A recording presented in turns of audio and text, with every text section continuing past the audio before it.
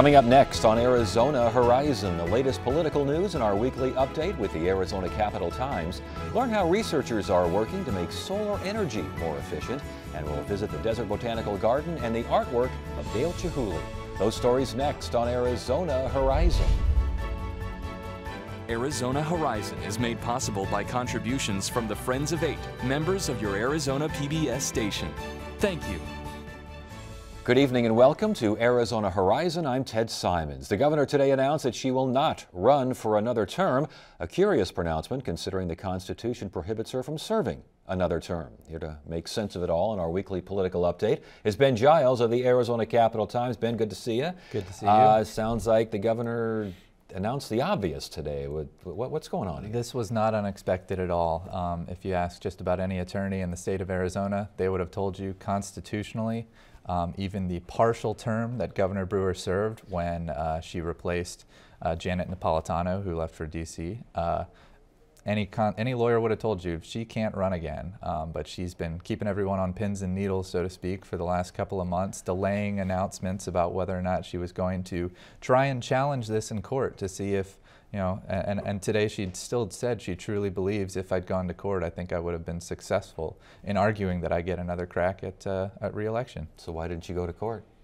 I think that maybe it's just time to move on, as she said, and that she used the phrase pass the torch. She's done a lot at the Capitol last year with Medicaid expansion, and is still trying to do a lot this year, which she made clear that her veto pen or her veto stamp and her pen still have a lot of ink left, and she wants to overhaul CPS. She wants to improve education standards in Arizona, and that's going to be a big load to haul at the Capitol this year.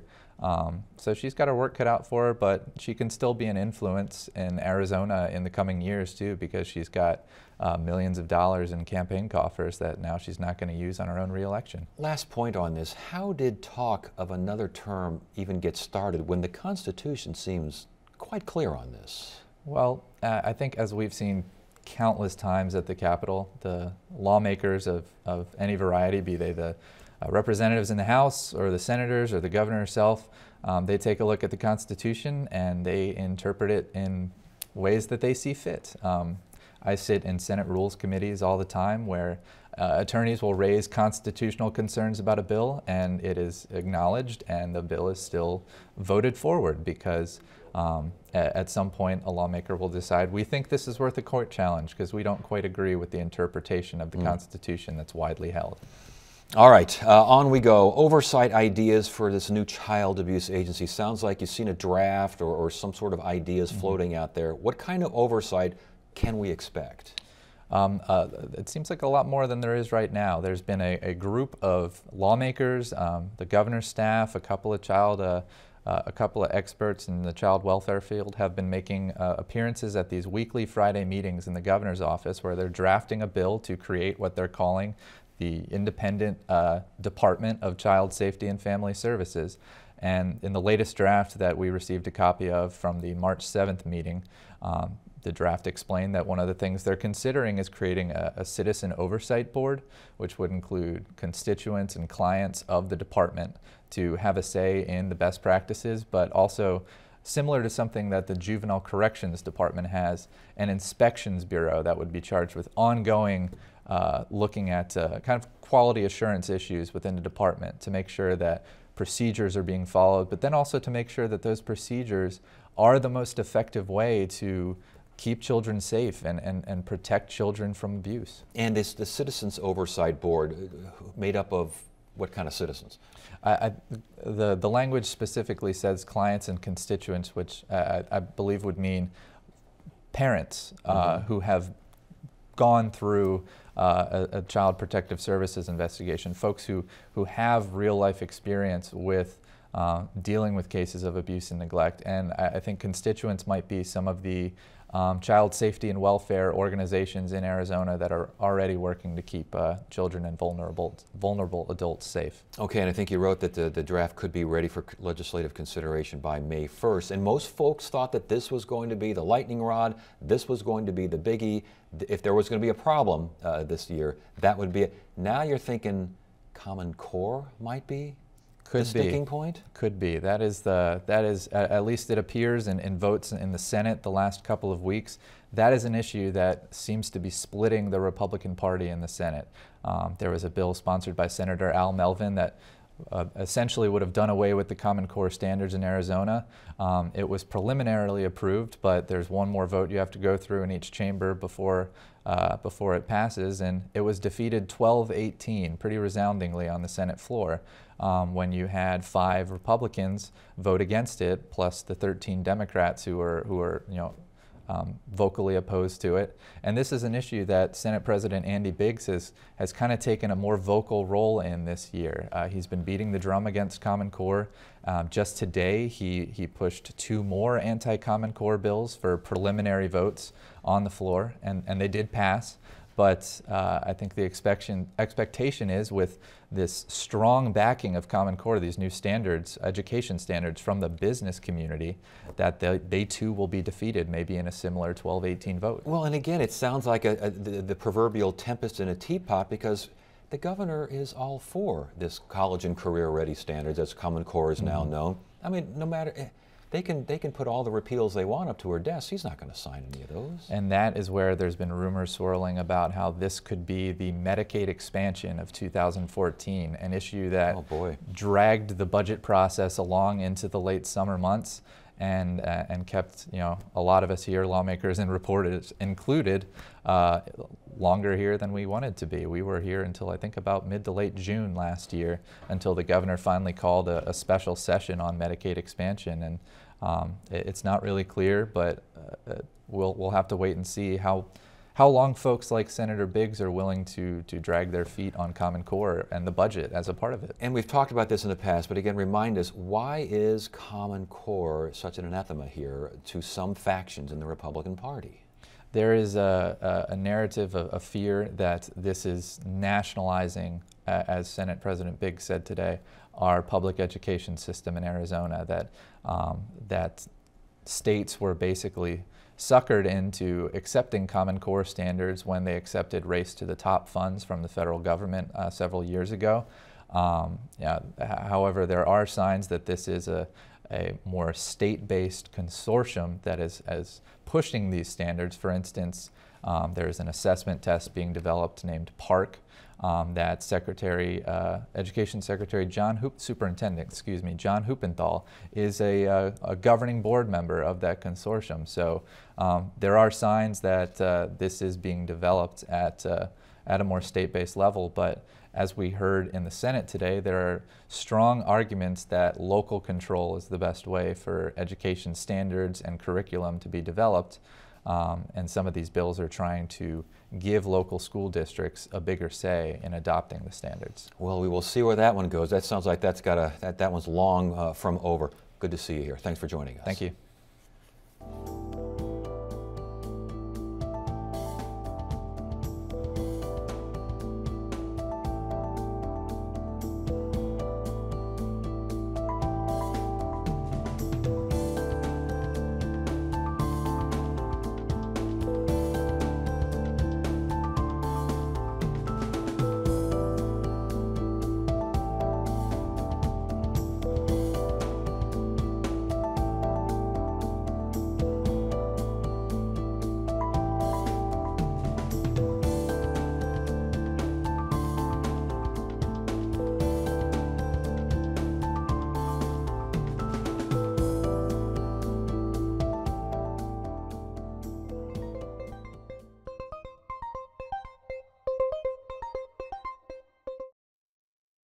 Innovation looks at an ASU research team that's studying ways to make solar thermal energy more efficient.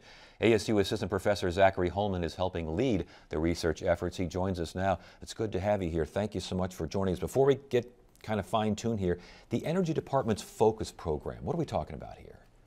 Sure. So the Department of Energy has a wing called the Advanced Research Project Agency, or ARPA-E.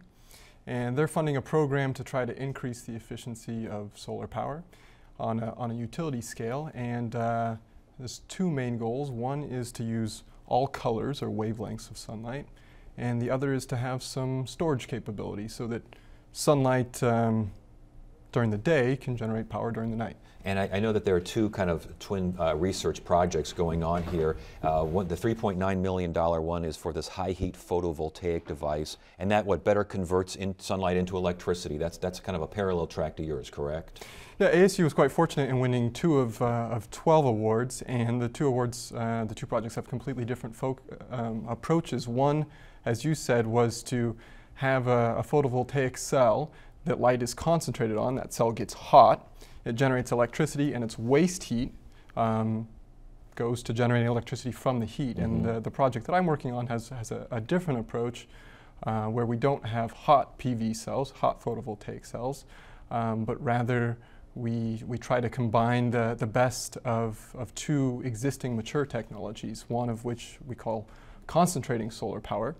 Those are the big mirrors like the Solana plant down in Gila Bend, and the other is photovoltaics. And again, correct me if I'm wrong here, I want to make sure I get this right, that you're putting these photovoltaic cells into large reflectors as we're looking at here, and these reflectors, they generate the heat and the power, but they also capture? Is that what you're working on here? Yeah, exactly. So the picture that you have up now, these are these large mirrors like down at Gila Bend, and you can think of this basically as a more advanced version of the lens that a kid would use to burn a piece of paper. Yes. It focuses sunlight onto that tube running horizontally in the middle, and you generate a whole bunch of heat there, and that heat then goes and powers a steam turbine. So this is a conventional concentrating solar power plant, and our idea is to integrate photovoltaics, which are the blue-colored things that you see on people's roofs or on ASU's roofs, for example, into those mirrors. So instead of having silver covering the backside of those mirrors, you'd have photovoltaic cells. What happens then is the photovoltaic cells absorb some of the sunlight and convert it to electricity directly, and the rest of the sunlight is focused to that tube at the line focus of the concentrator, where it generates heat, and then that heat can be stored and converted to electricity at a later point in time. And again, how do you store that heat? I understand that it sounds like a pretty nifty concept there. How do you do it? Sure. Heat, it turns out, is a lot easier to store than electricity. Electricity we store in batteries. Batteries are expensive. Heat, the most common ways or a way that's being investigated and will be used at the Solana plant is with molten salt. So you actually have very hot liquid salts or molten salts, and think of them just being in a big vat. Think of it being a big thermos, if you will, right? And so you can put heat in there during the day, put this molten salt in, and if it's basically acts as a big thermos, then at night it will still be hot, and you can take that heat out, again, run a steam turbine, and generate electricity from it. So again, it can either be converted or it can be stored, correct? That's right, and stored again for the purpose of conversion, but at a later point in time. So the advantage there is a big problem with solar power, at least when you go to lots of it, which we're nowhere close to in the US. But for example, in Germany, they produce all of their power at noon on a sunny day from photovoltaics, from solar power. And a big problem with that is if they want to add more, they have to have some storage capacity. So this system has integrated storage. And as far as the mirrors, again, this replaces those silver, as you mentioned, mirrors. These mirrors are, what, half mirror, half photovoltaic? What are they, a hybrid kind of a thing here? Actually, it's a photovoltaic that's acting as a mirror to some colors of light. So to our eyes, it would just look like basically a black photovoltaic cell. But at wavelengths or colors of light that we can't see, for example, in the UV or in the infrared, it reflects light. So if we were an animal, I think some animals can see in the infrared, for example, then we would look at it and it would look like a mirror rather than black to our eyes, black or blue, depending on the exact photovoltaic cell. Interesting. So how expensive would it be to retrofit some of these mirrors? I'm sure the cost has to be a consideration. Absolutely, absolutely. So the design we've come up with, these mirrors, these new mirrors, which we call PV mirrors, by the way, are supposed to drop in place of the existing silvered mirrors on plants like Solana, and we expect a cost increase of something like 30%. However, the power output increase is supposed to be 50%. So cost increase of 30%, power gain of 50%, that means you and I would see cheaper electricity at our homes. And how long, I forgot to ask this previous, how long, when you say it's stored, okay, either converted or stored, how long can that heat be stored? The Solana plant in Gila Bend is designed for 6 hours of storage, and our new system, our new hybrid system, is designed for 10 hours of storage. So 10 hours after the sun goes down, you could still be generating electricity from that stored sunlight. Okay, so basically, if you got a full week of rain in the wintertime, which we all seem to remember at one time we got here, you started getting a little concerned there toward the 6th, 7th day of no sun? Sure, that will be true of all solar power, but our system actually has an advantage over the traditional concentrating solar power plants like down at Gila Bend.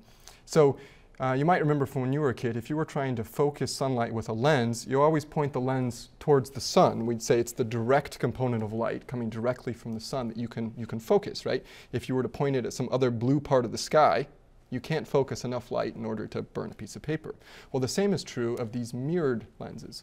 But since our system has photovoltaic cells on it, and the photovoltaic cells can accept sunlight from any angle, they can accept what we call the diffuse component as well. That's sunlight that's being scattered from the ground or from the clouds or from molecules in the atmosphere. So basically, they can generate electricity even on cloudy days, although we won't get a lot of heat in the pipe. So we do still have some benefit even on cloudy days. Yeah, that does make sense. Now, how far along is this development?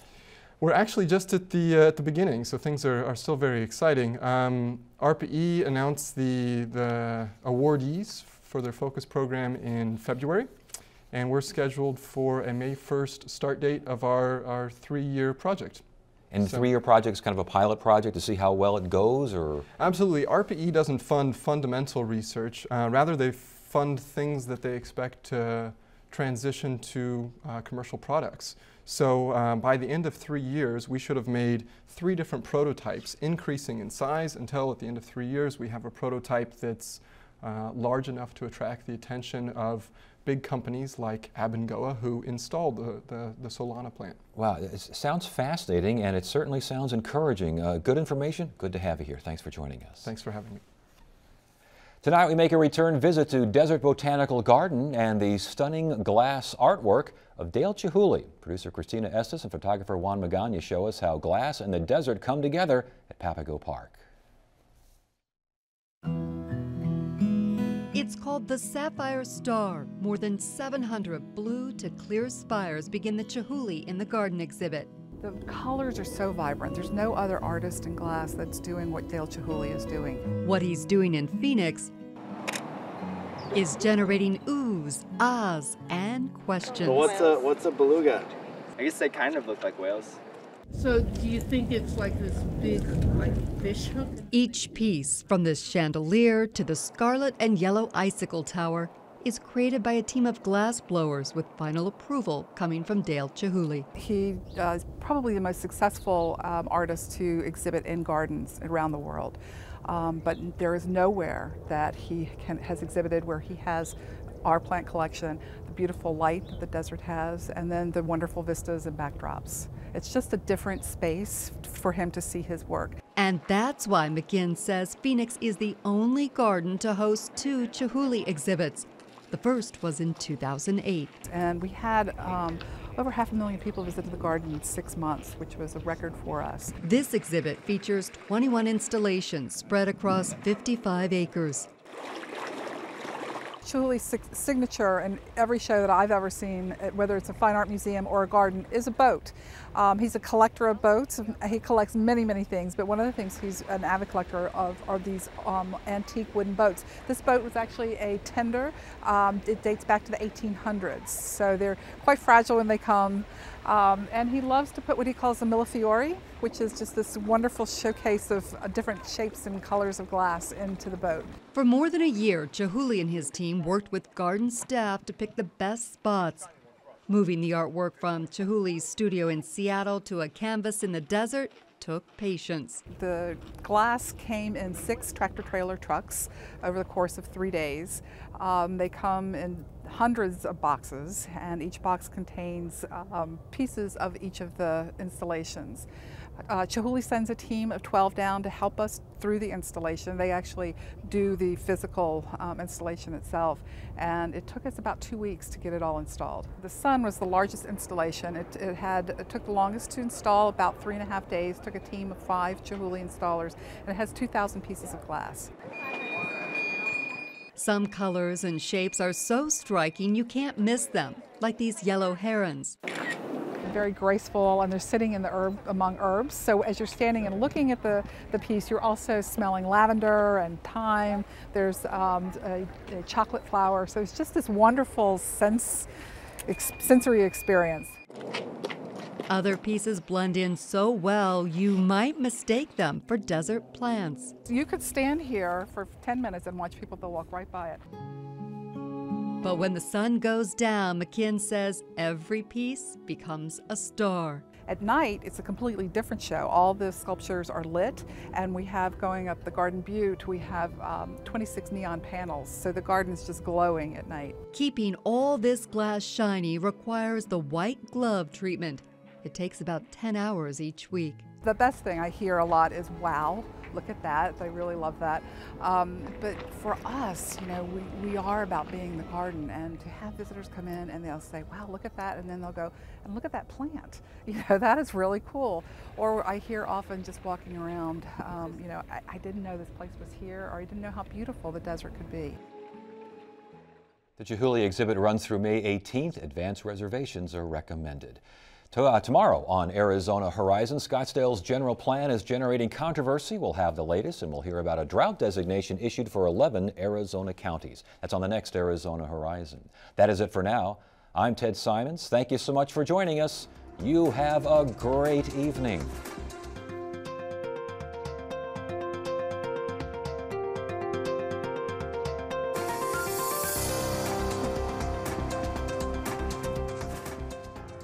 Arizona Horizon is made possible by contributions from the Friends of 8, members of your Arizona PBS station. Thank you.